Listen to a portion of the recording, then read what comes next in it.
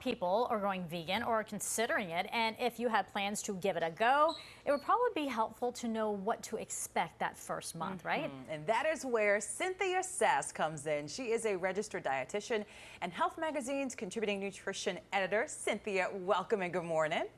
Good morning. So good to see you. Okay, so explain exactly what a vegan diet consists of.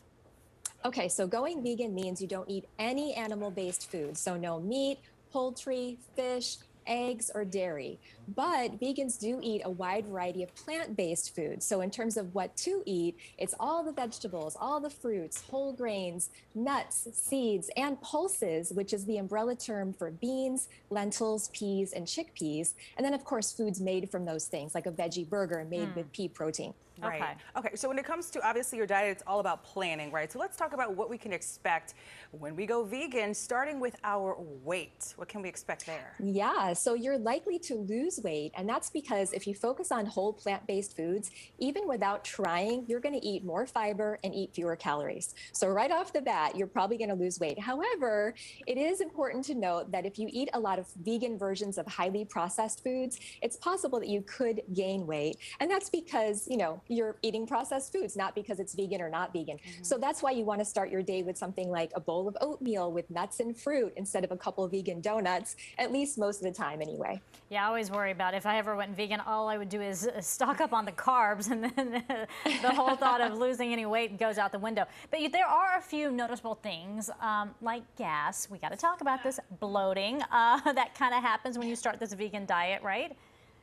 Yeah, and that largely depends on how you ate before going vegan. But anytime you increase your fiber intake, which is likely to happen when you go vegan, your digestive system needs a little time to adjust to that, just like your muscles have to adjust to a new workout routine. How much time would you say? Probably for a couple of weeks, maybe even less, depending on how you ate before. So you may want to isolate yourself from family and friends?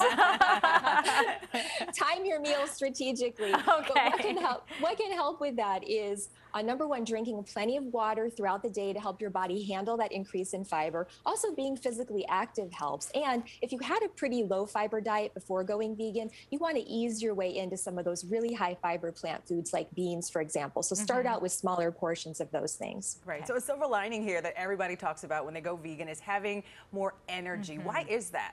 Yes. So this may be a function of just taking in more overall nutrients, but you're also likely to experience an increase in circulation, so better circulation, and also a decrease in inflammation. And that trio can really help you feel more energized. Yeah, you know, a lot of people also say, hey, look at my skin. Ever since I became a vegan, look at it. It has this glow. It looks great. Why is that? That natural glow that we talk about with healthy eating is really real. Now, again, it's partly because of an increase in circulation and a decrease in inflammation. But a lot of vegans note that, especially when they first go vegan, their skin looks clearer and brighter. And that's also because you're probably taking in a naturally higher level of nutrients that directly affect your skin health. So, for example, vitamin A and vitamin C and produce, vitamin E and nuts and seeds, and healthy fats from foods like avocado.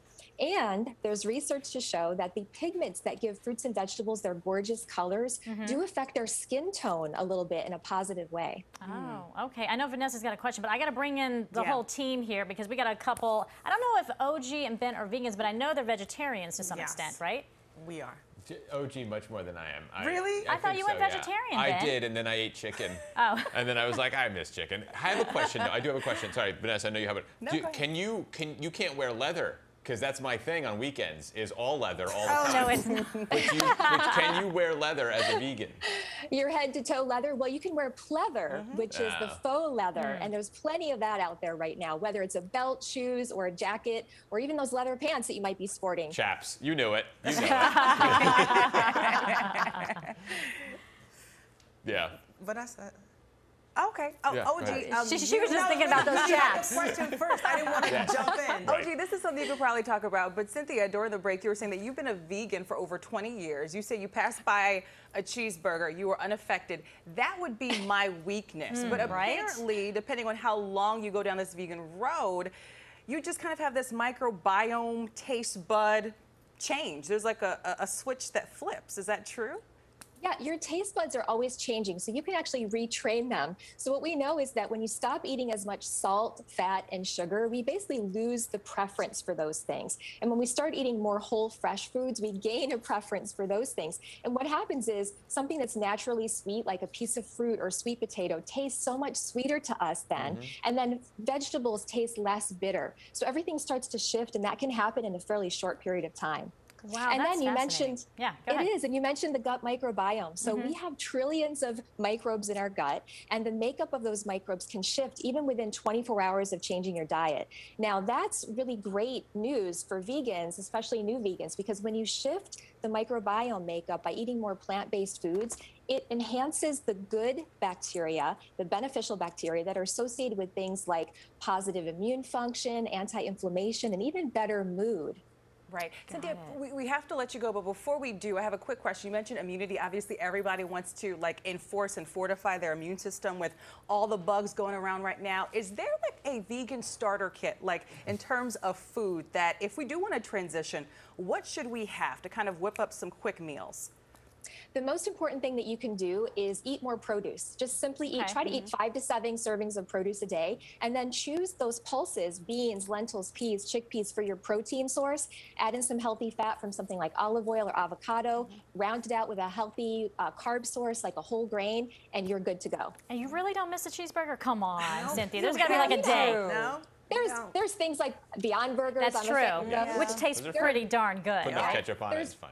So, for some people, I've actually done taste tests. They do not know the difference. Oh, wow. There you go. All right, Cynthia, it's so great talking to you. Thanks so much. Thank you. Have a great day. You too. And we'll have additional information about going vegan on our website. You can also check out the latest issue of Health Magazine.